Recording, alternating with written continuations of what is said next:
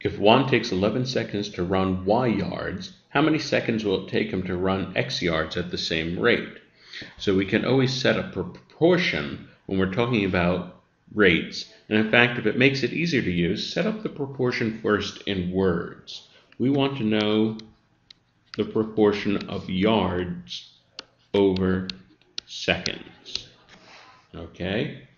So he takes 11 seconds to run y yards, and then when he runs x yards, we want to know how many seconds will that take. I'm going to call that t, the unknown.